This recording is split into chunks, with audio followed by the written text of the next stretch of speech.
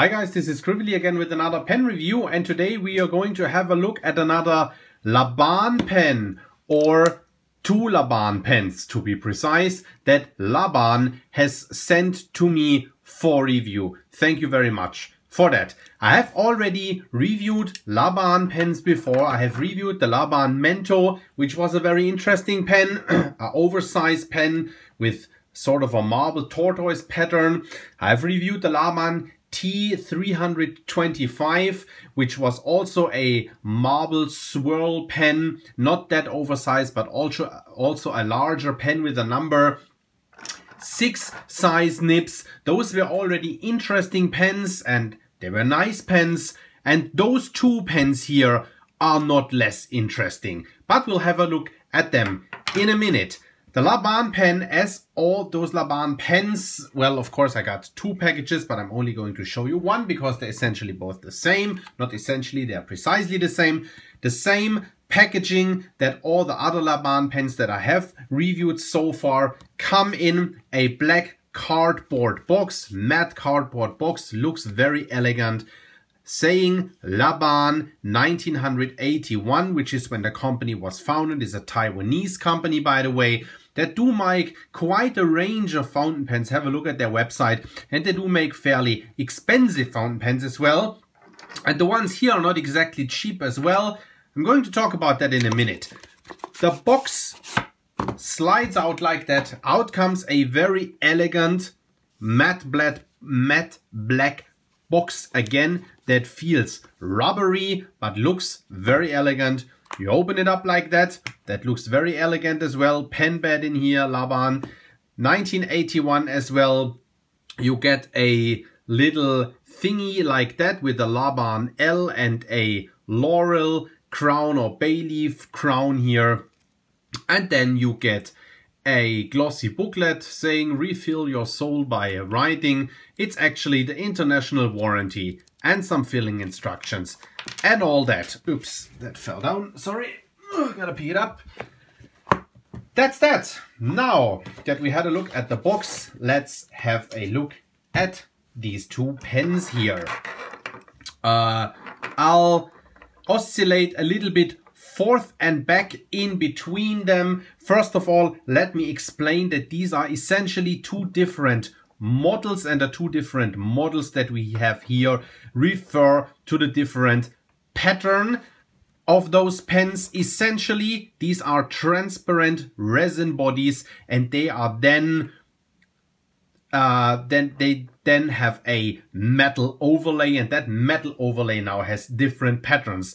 This one here, this pen here, is called the Laban Corinth pillar, because that sort of looks like some pillars, I do guess.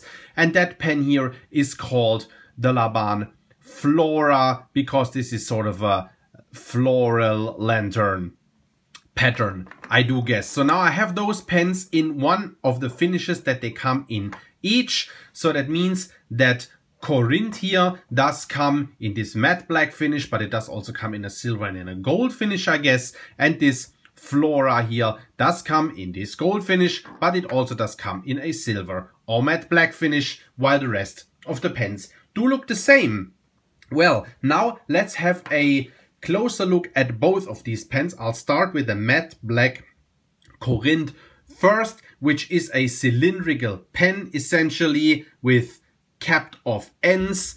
At the top of the cap we have a finial, which looks really nice, actually has an interesting grid pattern in here. The Laban L, then again this laurel crown that is inserted into the cap right here, that finial.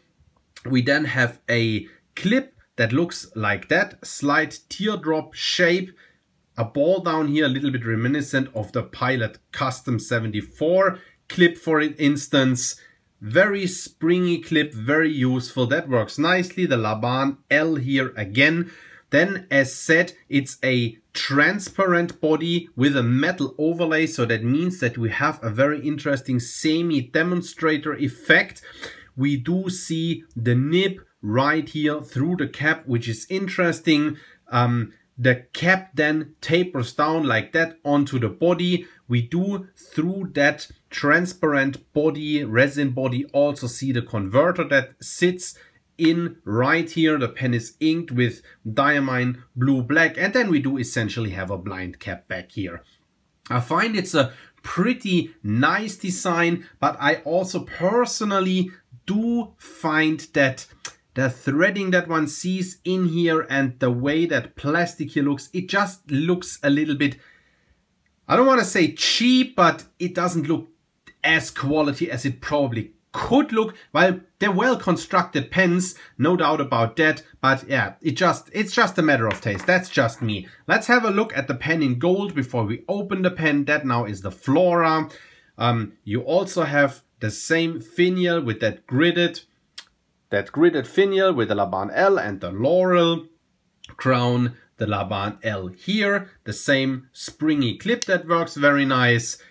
And you do also see the nib right through here. It's also nice that the nibs are matched to the overall color of the pen. So we have a black nib on the black pen, and then we have a duotone or bicolor gold and silver nib on the gold pen. Fits the pen very well. And then also the cap tapering down like that onto the barrel, and then this golden end knob that is actually not useful for anything. It's just a knob that is there.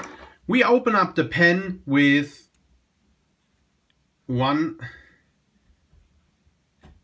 about 2 turns, which still makes the pen usable as a note taker. I find anything above or more than 2 turns, full turns of a cap, does get a little bit cumbersome for uncapping the pen.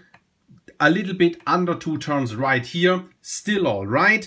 We don't exactly have an inner cap because that plastic thing here actually is sort of the inner cap. The nib has no issue with drying out. It's a pen on the slightly larger side. I'll do a size comparison to my standard size reference pen, the Lamy Safari, in a minute. The pen lays very comfortably in hand. It's a medium weight pen, but definitely rather on the heavier side. We have a nice, quite large section here that actually flares towards both sides. It's very comfortable to hold. It's a metal section, but it is not slippery. You can post the pen. The pen does post very securely, but since it has this metal overlay, the cap is fairly heavy, so the pen gets ridiculously top heavy and also very long, so you basically can't write with the pen like that.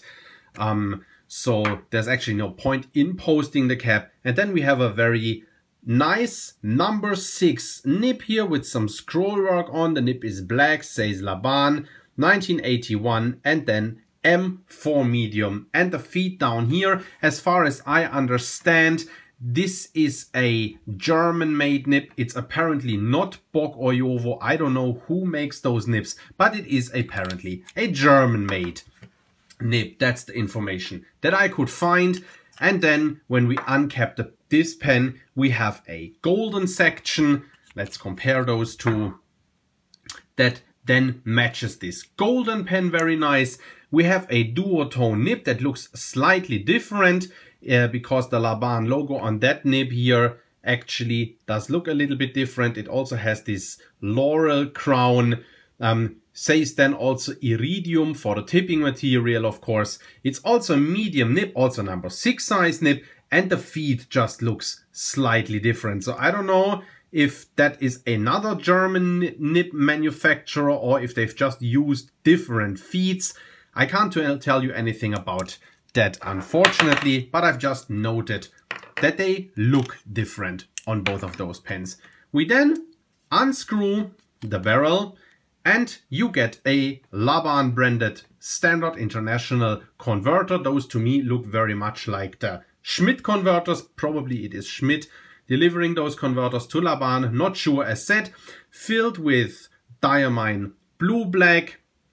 A whole metal front here. That is done very nicely. That feels like a solid construction.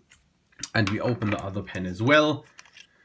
It's essentially the same thing, right? You see this transparent construction here, the transparent barrel. It's actually a really cool semi-demonstrator effect, right? I mean, like, you have sort of a demonstrator pen effect, but then you still have this metal overlay here, which makes it a very nice design. I find those pens do look very interesting.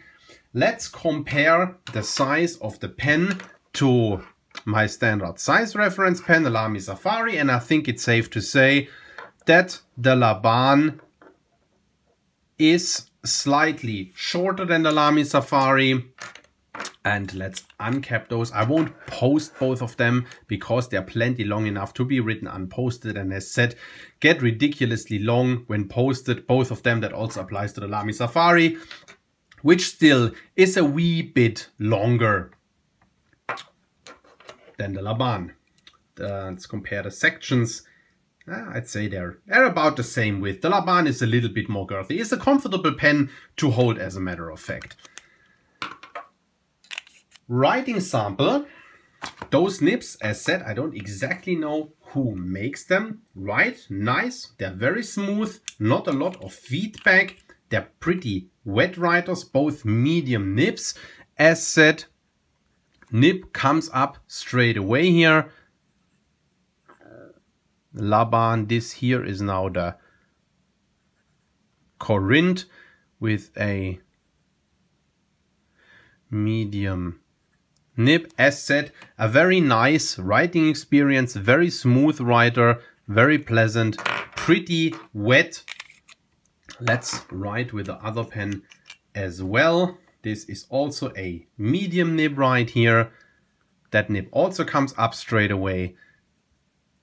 And we do here have the Laban Flora is the name of that model here. That skip right here was me angling the pen not correctly. Another medium nib. And that nib is the same wet writer. Then the nib we had a look at before. That's that with the review of the pens. So now one last thing for me is left to say, and you have maybe already noticed that omission, and that is the price of those pens. Well, now those pens, you can get them, for instance, as said, I got them sent from Laban. I've looked it up on the internet. You can get them from the fountainpenhospital.com or fountainpenhospital.com to be precise. For instance, where they are listed with $300 and sold at a street price of $240. Now, one of my reviewer colleagues, David with Figboot on pens, has reviewed this pen here in silver. I do normally not, when I see that a colleague publishes a review of a pen that I still have to review, I do normally not watch that review in order to try to be as unbiased as possible. But in that case, I broke my rule and I watched the review. And David has also commented on the pricing of those pens, and he said while they are on the higher side of what you could ask, or where they're priced on the higher side of what you could ask for such a pen, he still does not find the price outrageous. And I must say, in that case, while I often agree with David, in this case I have to disagree with him. I find 300 list price and 240 street price for a steel nib pen that is not a piston filler, that is too much, in my opinion. And I want to ground my argument a little bit. I went, and now I gotta look up on some tabs that I have open here. I went to nibs.com, that is classic fountain pens, and you get reminder again, street price 240, but asking price 300. Let's take the street price of 240. For 240, you get a Sailor Pro Gear for 248 on nibs.com. That is a 21 karat gold nib, not a steel nib, and it's Sailor. You get a Lamy 2000 for $167, and that's a Lamy 2000 with a gold nib and a piston filling pen. You can get a Pilot Vanishing Point for $108 at nibs.com, and a Pilot Custom 823 that is a gold nib and a Vacuumatic plunger filler for $288. And last but not least, you get the Waterman Carène, which is one of the flagship pens of Waterman Also a gold nib, inlaid nib, solid build. I mean, that pen is built like a tank, the Carène, and $232. So all the pens that I've mentioned right now all cost less to considerably less than this pen here. That is not to discredit or bash this pen. It is a nice pen. It is a solidly constructed pen. However, on that pen here, for instance, I found a little flaw that I gotta point out, and you see that right here. That pillar here, while all those pillars sort of really stick to that resin or have enough tension to lay on that resin, that one here doesn't. I mean, it's not a deal breaker, but it's a bummer, and it's certainly a bummer on a pen for $240. So my overall judgment, it's a nice pen, it's an interesting pen, it's an interesting looking pen. Would I buy it? For $150, I would buy it. For $240, I wouldn't buy it. I hope that review was useful to you, and I'll see you at the next review. Bye bye.